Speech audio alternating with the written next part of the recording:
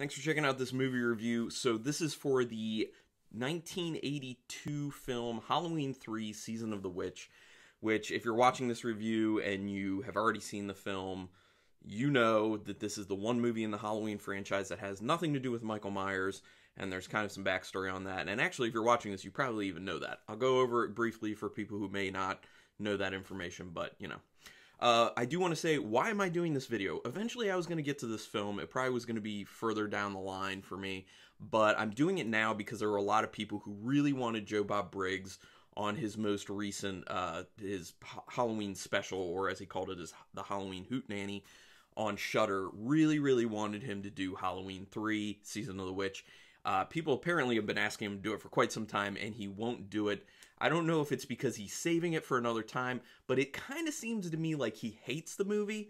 I can't really blame him. For this movie, honestly, you have to be a person who finds enjoyment in movies that are kind of crappy, but like fun crappy.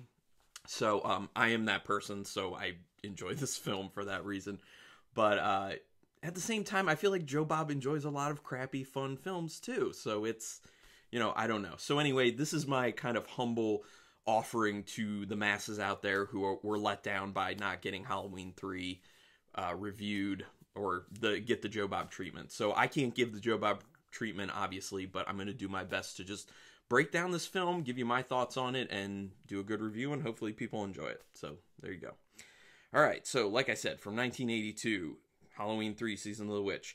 Real quick, if you have not already seen this film and you want to, go back and watch it, then come back to this, because spoilers, all spoilers. So this was written and directed by Tommy Lee Wallace, who also wrote Amityville 2, The Possession, and he wrote and directed Fright Night Part 2. So that's where he's coming from. Although, I'll talk a little bit. He wrote it. He has the writing credit, but I'll talk a little bit about that later. He didn't actually write the whole script / story. So John Carpenter and Deborah Hill were back as producers for this. They were producers for... Oh, wait. Were they both producing the first two? I don't know if they were, but they were both involved with the first two movies. So they came back for this one. And they basically said, they were asked, hey, would you come back and produce a Halloween 3? And they said, only if Michael Myers isn't involved. Which, you know, I can understand. If you're a filmmaker, you want to do different things. You know, you have creative ideas. If you're being asked for the same thing over and over and over again, that gets kind of boring. So if you have the opportunity to kind of advocate and say, hey, can I do something different? Can I do something more creative and fun? Let's do that. So Hill and Carpenter basically said, we will do a Halloween 3 if we can make it something different. So the whole idea is John Carpenter really liked the idea of turning the Halloween franchise into more of an anthology series in a sense, and then from 3 on kind of making it a situation where each of the movies would take place around and on Halloween and would be a self-contained story, not having to do with Michael Myers. So obviously that didn't go over well because Season of the Witch did not do all that well. It greatly underperformed for what was expected, but also people were, you know, in reviews, people were pretty upset about it. A lot of people just calling out, where's Michael Myers? So they went back. Obviously, we all know the rest of the franchise, it's all Michael Myers. So it didn't really work out. But I would say this. Obviously, there's been a resurgence. It's become a very cult film at this point. So I think it's kind of time. I mean, John Carpenter recently said that he'd be interested in directing another movie. I would hope it would be horror. I kind of feel like it's time. Maybe this is the time for John Carpenter to go back and say, it's not necessarily going to be called Halloween, but let's do our own Halloween-related anthology series of movies now. Let's get it kick-started. And he doesn't have to do the whole thing. He can just do the first one and then set other people up to, you know, do some installments. But I feel like people are way more open to it now. There's been a bunch of anthology things over time.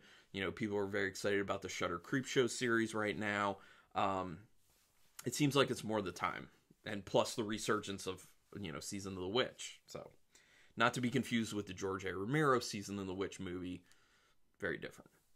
Okay, so even though it was called a disappointment, listen to this. The budget for it was $2.5 million. In the box office, it made 14.4 million. So it didn't lose money. It just underperformed for what the studio was thinking it should do. And that would be in comparison to Halloween's 1 and 2. They were probably not expecting the same return from those two movies since it's, you know, the second sequel, but they were expecting much more. So it wasn't a flop. The idea was to make... Okay, I already talked about the anthology. Sorry about that. Familiar Foods, which was an old milk bottling plant, was actually the setting for the Silver Shamrock factory, which I have to say, in this film, it looks run down and crappy, like in the film. I feel like that kind of adds to its appeal in my estimation. At least for me personally, it kind of adds to the appeal. You would think that when a film like this is being made and it's supposed to be like a current company, that they would try and find a facility that looks like it's, you know, like not necessarily state of the art, but not looking super old and kind of run down, which this does in like a dying town. But I think it kind of works with the whole kind of being a little campy, kind of being a little crappy. I don't know. It kind of adds to the charisma, or the charm of it, I would say charisma, the charm of it. So let's talk about the script situation. So the person who originally wrote the script for it was a guy named Nigel Kneale, Kneale. He had done the films Quatermass, the Quatermass films, and John Carpenter was a big fan of what he did with those, so he was like, hey, would you write the script for this? So he submitted it, and it was kind of more of like a sci-fi, which there is still sci-fi to it, obviously. It is described as a sci-fi horror film. So the studio was like, we want more violence and gore, because that's what Halloween is. We need more of that. So there were some things that were definitely going to be changed with it. So Kneale said, take my name off of the script. I don't want to be associated with it. It's not mine anymore because you're making these changes. So based off that, the script was then taken, given to Tommy Lee Wallace, and said, fix it. You know, fix it per what the studio thought fixing meant. So he made his changes to it, and it became his script then. Although a lot of the stuff was actually kept from the original, apparently. I don't know exactly what, but... John Carpenter and Alan Howarth did the soundtrack for this, and I do have to say, the soundtrack... Okay, John Carpenter is kind of a musical genius. A lot of his music is very well done. I think in Halloween 3, it's kind of John Carpenter dialed up to 11. It's kind of overboard, in my opinion, and there's some really shrill noises that happen, and they happen repeatedly, and it just gets annoying, and you're just kind of like, kind of gotta plug my ears. Is this gonna stop anytime soon? So it's over the top. A lot of the music is over the top. Not all of it, but a lot of it is. So this was John Carpenter dialed up to 11, but, you know, it kind of goes along with the ridiculousness of the film.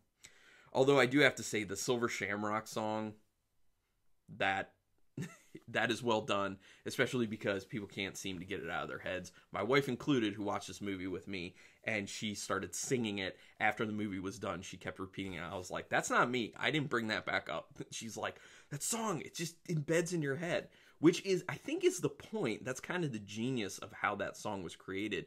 Is I think it was created to be familiar, because it's to the tune of London Bridges Falling Down.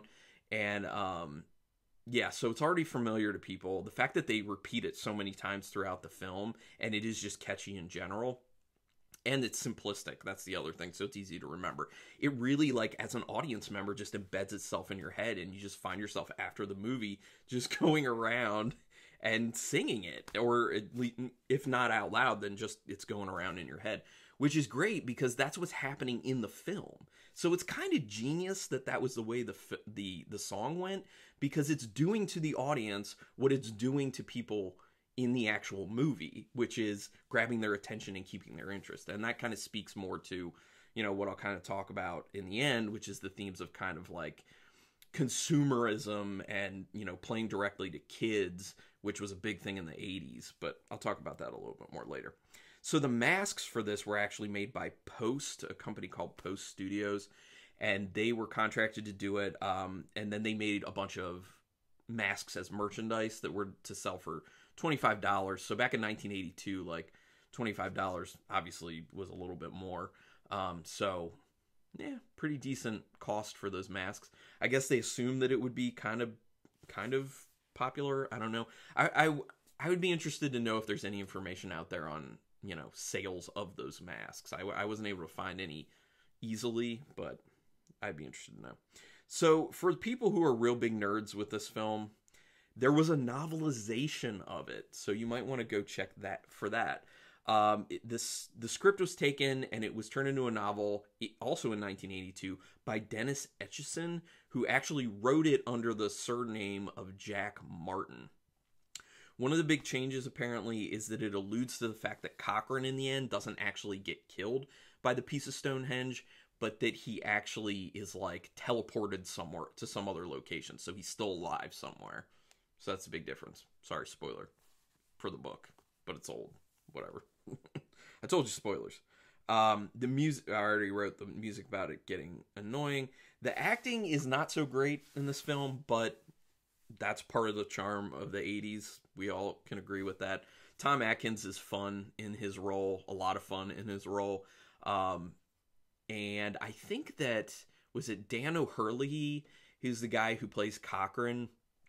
He was great for that role because he does such a good job of playing, of like walking that line of being like kind of evil and sinister, but also just being like a really nice, proper person. And he walks that line very well, in my opinion. So he was cast extremely well. Tom Atkins, like I said, he's just fun. Everyone else kind of like their performances are pretty subpar, and doesn't really necessarily matter that they were in the film, to be honest. Atkins and O'Hurley are the main ones. I mean, they have the most screen time anyway, so makes sense. The fingers in the eyeballs kill. Let's talk about this. Very early on, that thing is like, yeah, okay. So the fingers in the eyeballs kill. It was weird. It was super weird, and you couldn't necessarily tell what was actually happening there, because when the fingers were going in, I initially was like, oh, he's gouging his eyeballs out. But then he like does this move where it's like, and I'm like, is he like breaking his nose from the inside and up, or? And then it's not even like ever fully explained. It's just the coroner, I guess it's the coroner or forensic scientist, is just kind of like, says that they destroyed the skull, basically. Which we understand that like that was kind of an effortless thing because, you know, it was a robot, but you don't know that at the time. It's just like this really weird move. I've never seen anyone killed like that before, so I guess it gets points for being very unique, in my opinion. Very, very unique. I love how the sheriff says that the murder was drug related, most likely, because it's so freaking absurd. Like, drug related. Okay, this dude in a suit with black gloves on comes in, messes up this guy's skull, kills him, and then walks out, douses himself in gasoline, and blows up a car. Yeah, that screams drug related. Like, the sheriff says this, and there's no evidence. The other thing is, when the sheriff's talking about this, it's the next day, and the car is still smoking and just sitting in the parking lot. Like, you think they would have worked on it, but they're just kind of like hanging out inside the hospital, just like, yeah, what do you guys think about this? You should be processing the crime scene. They're not. So that's another thing. It's kind of weird.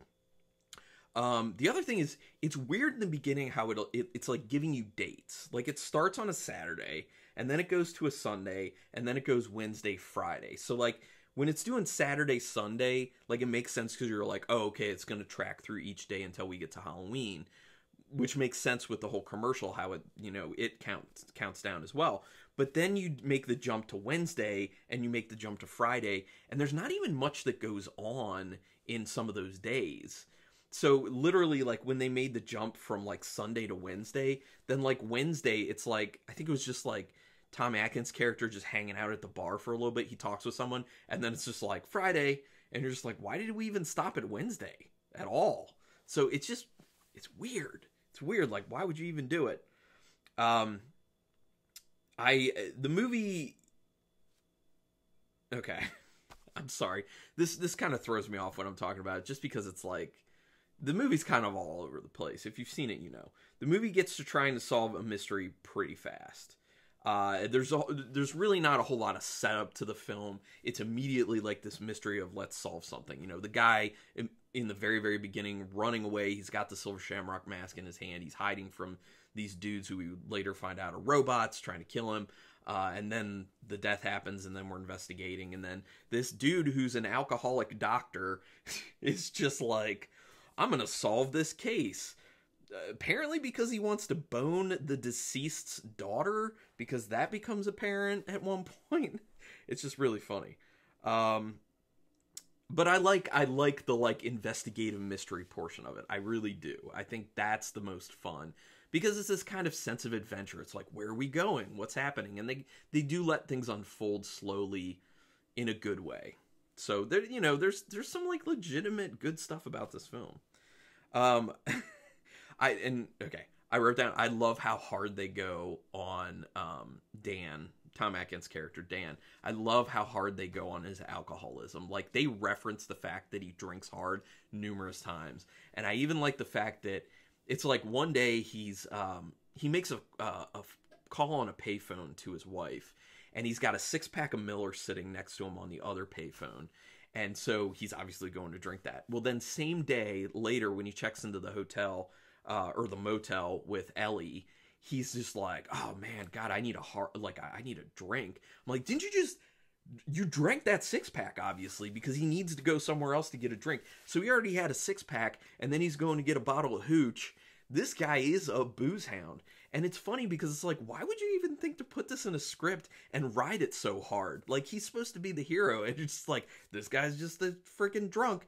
And then the other thing is, why is he not at the hospital doing his job? Who's covering for him? Are these his days off? I don't know. It seems like he just up and left the hospital. It's so weird. Like, there's so many gaps in this, and you're just like, what about this? And then what about this? But it's fun. I mean, I kind of like that stuff where it's just like, just because it's a good time. So, going to the whole motel thing. So Dan says, Tom Atkins' character, he says that they were going to get a couple of rooms. Okay, he legitimately says, let's get a couple of rooms. And then he only gets one room. And then not only that, but Ellie doesn't even like question it. She's just like, yeah, let's bone. It goes from 0 to 60 so fast in the bone lane that you're just like, what is going on? And it's so weird, like the way he moves in and kisses her immediately. Like, her dad just died not long ago, and this was like the doctor, and then I don't know, does death make her horny? I don't know. It's such a weird thing. Or maybe death makes him horny, I don't know. He's like Bond in this. Like, women just can't. Because the other thing is, like, it's insinuated that he's been seeing the person who's either the forensic psychologist or the mortician or whatever, or the coroner. I mean, it's insinuated that he's seeing her. He like gives her a kiss at one of the times after he sees her. It's weird. Like, this guy's all over. He's throwing his D right and left, or left and right, whatever. The head ripping scene is pretty funny, with the blood spurting all over the place. And it's especially funny because at that point you don't know about the robot aspect of the film. So you're just like, how is this person ripping this head right off the body? But like, if you go back and watch that scene, like, there's a bit of a delay on when the head comes off and then the blood spurts. That's like, you know, obviously not realistic, but it just makes it kind of funny, like the delay, and then it's just like this. I like it. I laughed at it. I like it. The death by laser is also funny, that whole thing. But the aftermath of it's really good. Like, the actual practical effects of her face all screwed up is really good. It looks really, really awesome. But the whole, like, laser, like, first of all, lasers from movies this far back just don't hold up. They don't look good on film. And the fact that, like, a laser shoots out of this little, like, button, the Silver Shamrock logo button, is so weird. It was just like, it's really out of nowhere, and you're just like, what happened?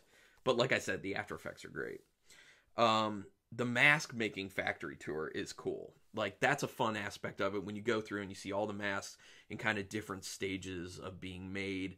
That's fun. I think that's a really cool thing. And just like, anytime when you're like, discovering or like exploring a new location in a film, in my opinion, like something I'm not familiar with, like a factory or something like that, it's always very interesting. Like I legitimately will watch like abandoned building exploration videos on YouTube and stuff. Like I find that type of stuff fascinating. So I really liked the Mask Factory tour for that reason.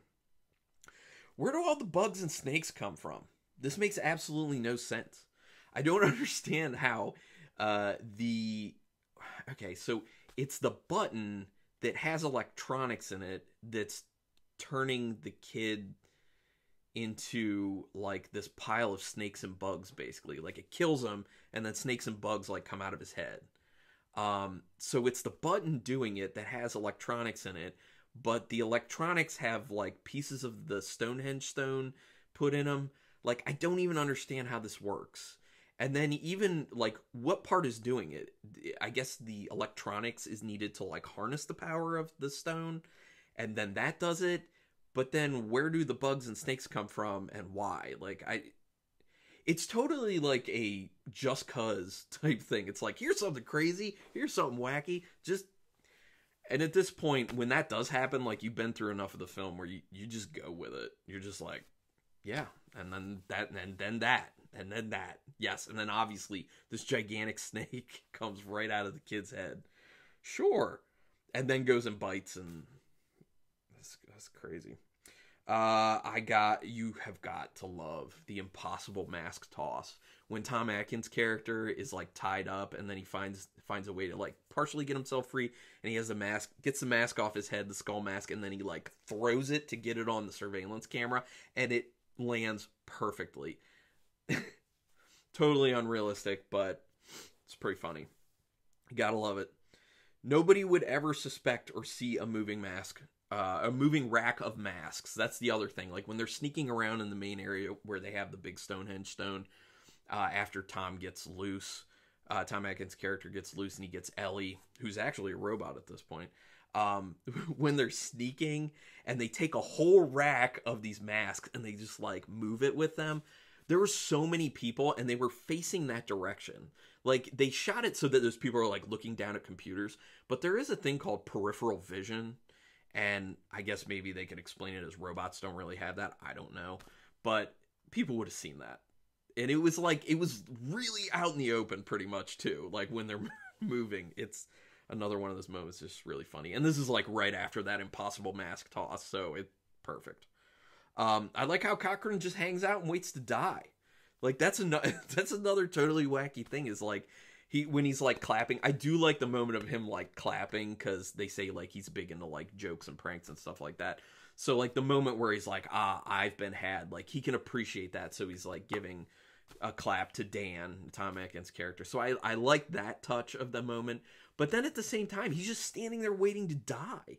He's just standing there for a long time, and then he gets killed. And it's like he was waiting for it. This is weird. Dan's fight with Ellie then, like after he crashes the car and she's trying to kill him because it becomes apparent she's a robot. That fight scene between the two of them goes on way too long. I was just like, okay, we can move this along, please. Let's go. And that speaks to another thing. There are some scenes like that throughout the film where it just really, they stretch it out for no reason. Because this movie's runtime is a bit over an hour and a half, and it really has no right to be that much time, really. It should be cut down to at least an hour and a half, maybe a little bit less than that. I don't know. There's a good concept here somewhere, but the whole, like with the sinister company and, you know, the chips implanted in the masks and the kids dying and the commercial, like all that stuff, like those are good concepts. It's a good idea for a story. But the whole like Stonehenge thing, it's so weird, it's so out there, it's so dumb that doesn't work. So the story, like, if you look at it as like, is this a good film? No, it's not a good film because it's ridiculous. And I like how they kind of like point that out a little bit at the scene where Cochran's kind of like revealing his evil plan to them. And he's just like, oh, and this is the stone from Stonehenge. You wouldn't believe how we got it here. Yes, nobody would believe that you got it there. Not how, but that you got it there. So I kind of feel like you have to, at that point, if you want it to be like a legitimately good film, you have to, at that point, explain how that happened, instead of just being like, you wouldn't believe how. It's like, this is how lazy we are.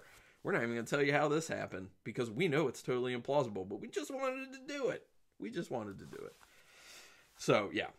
So now I'm just going to talk about some of the overall themes of the film. So obviously there's the theme about the dangers of children being controlled by products and marketing, basically. That's very, very overt. It's very front and center with this film. And I think it works really well.